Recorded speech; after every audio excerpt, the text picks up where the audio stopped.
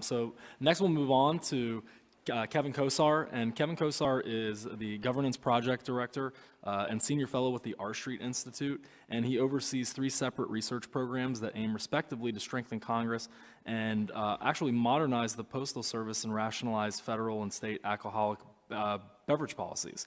He also worked previously for the Congressional Research Service for 11 years and was the lead analyst on postal issues. So he's got a lot of insight and expertise, and he's going to really talk about the process and politics of how, where is post reform? How do we get it done, and what that entails? So Kevin, please.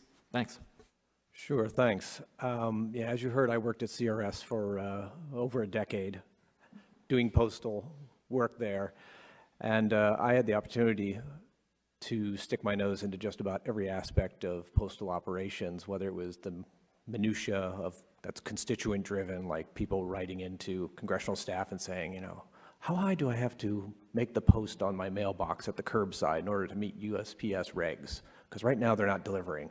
To bigger policy issues, the bazillion-dollar postal pension and the retiree health benefit funds issues. I was involved in that too. I was around for the 2006 Postal Accountability Enhancement Act.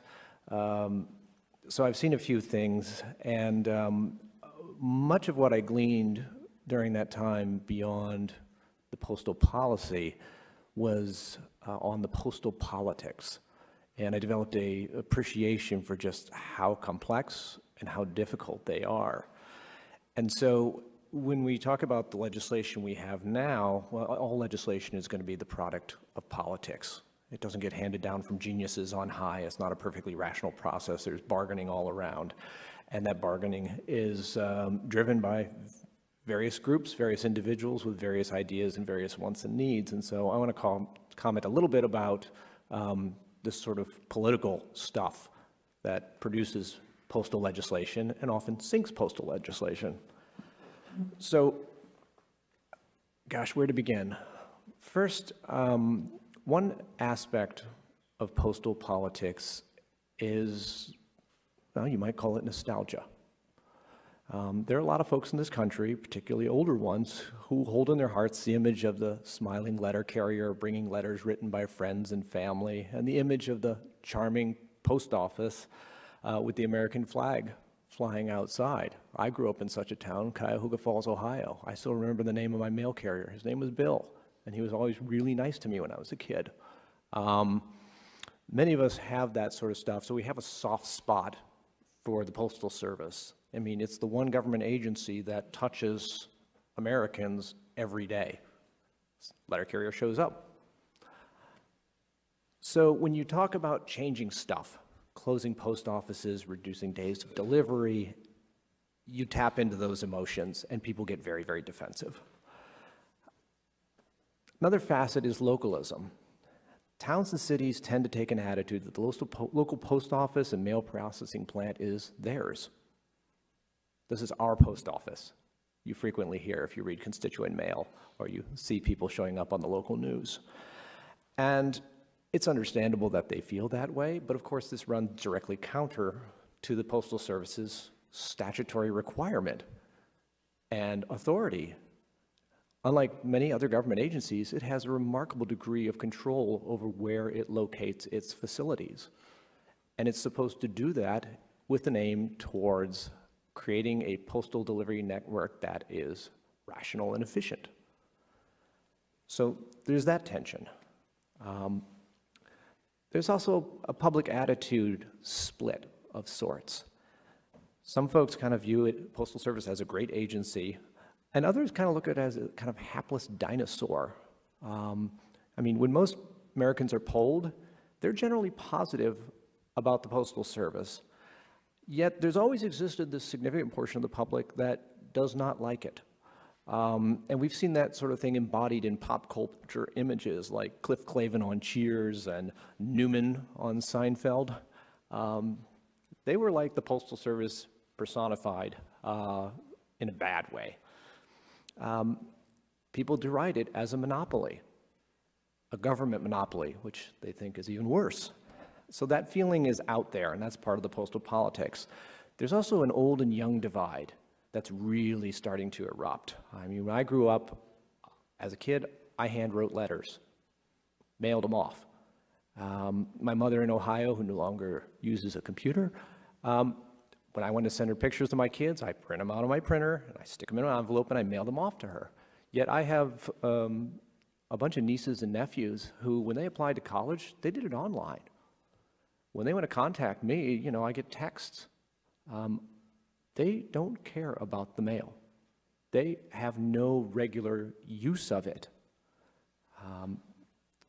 They don't, you know, see why you can't just have a drone or Uber or somebody else bring you the stuff that you want, because that's what they know. They didn't grow up with me playing around on typewriters and handwriting stuff. A really huge one for postal politics, a really huge political divide is city versus rural.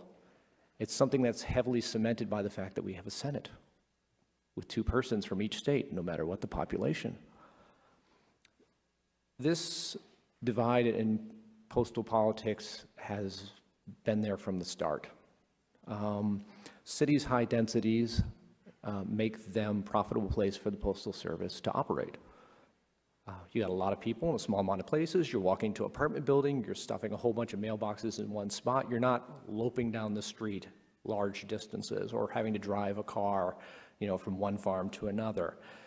Remote rural areas tend to be money losers for the Postal Service. Flat shipping rates. It's nice to be able to drop a letter in the mail and not have to think about how far it travels. You pay a flat rate for the letter, flat rate for priority mail.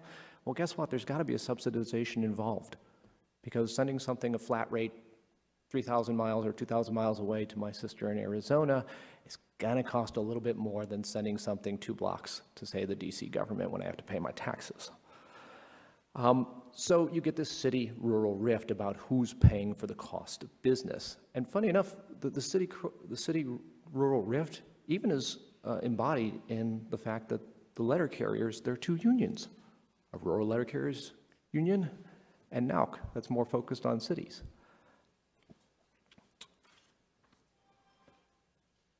Another thing that bedevils getting really good postal legislation passed is confusion over what the Postal Service is. And some of this involves the nostalgia aspect. A lot of folks glom to the notion that the Postal Service is a medium for communication. But that's mostly not true, because when I think of communication, it involves a 2-way conversation. And the great bulk of what the Postal Service delivers today, as we got a hint of from this little stack over here, is stuff sent. It's stuff broadcast to people. And so what is the Postal Service today to us? Is it really a means of communication to keep people in touch with each other? Or is it kind of a vehicle for not-for-profits, for-profits, et cetera, to kind of broadcast out their message and try to get customers? I mean, it's astonishing. The quantity of mail that is actually person-to-person letters is, what was it, 3, 4, maybe 5% of the total mail volume. It's something quite small, and that has consequences. And I think it's going to have even more consequences as we go forward, as people get more and more used to not getting person-to-person correspondence in the mail. Political divides are endemic. Mailers, consumers, their needs are not always the same. Big mailers, small mailers, their needs aren't always the same. Not-for-profits, they are subsidized. On the one hand, they provide wonderful public services, raising money to feed hungry kids, money for medical research, et cetera, but somebody's got to pay for that. There's no free lunch. So postal politics, in short, is hyper-pluralistic. Everybody wants something. Very few folks want to give anything. And so it's so hard to do serious postal reform. We had the 71 Postal Reform Act. That was dramatic. We didn't have any other. We had the 2006, but that was incrementalist. And now we have this current legislation, which is even more incrementalist. So on the one hand, I'm finding myself a little emotionally divided. I think that the folks on oversight and government reform have toiled and toiled and toiled and really worked hard, and bless them for their blood, sweat, and tears. But when I look at what was produced, I don't see a plan for saving the Postal Service in the 21st century. It's kind of, we're putting some patchwork on and staggering forward. And I don't see a way that the legislation is going to get them out of the $15 billion in debt that the Postal Service currently carries. It's not going to help them significantly reduce the $120 billion in unfunded liabilities they have. It doesn't really grapple with the fact that the future of the Postal Service, revenue-wise, we kind of should assume that it's going to be pretty flat. And if your per capita employee costs are going to rise, which they tend to do, that's a tough business model to make work. And so with that, I will close, and thank you for listening. Thanks very much, Kevin.